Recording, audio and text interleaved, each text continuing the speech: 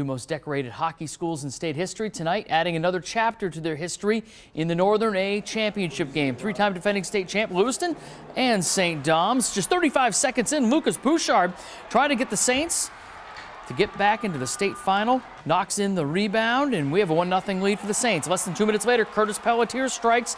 We're tied up at 1. Lewiston with a great chance to take the lead late in the first, but Gaston Fuchsa with a sprawling save. Sign of things to come for the Saints. A few minutes later, Derek Wolverton, the shot from the point. Jacob Lewis redirects it. The Saints up 2-1.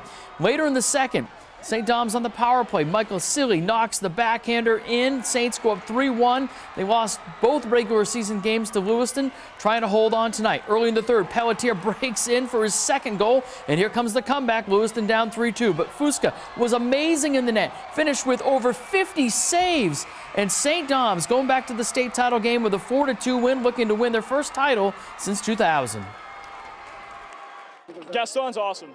Gaston's amazing. Probably a few too many shots, but, our defensive play, we work together as a unit, and that's what we've been working on all year. So it's amazing, feel finally beat Lewiston. I never feel that before. These guys, all team never feel that before. It's finally first time.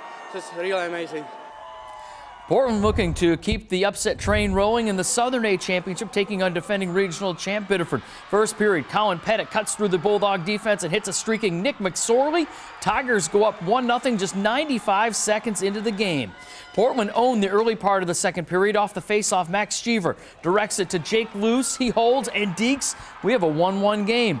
Luce was the man in the second. Again, streaking in his second of the period, single-handedly putting the Bulldogs up 2-1. Biddeford goes on the power play, and it's Luce one more time breaking in, but this time Justin Larnard with a huge save.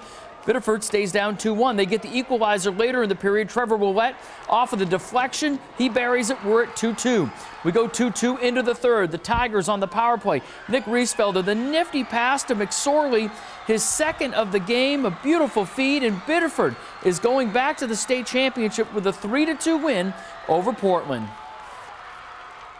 It feels good. I think last year we were more satisfied to just be there, but I think we want to win it this year. We were just happy to be there, but I think we want to win this year, and we're going to have a better mindset. So.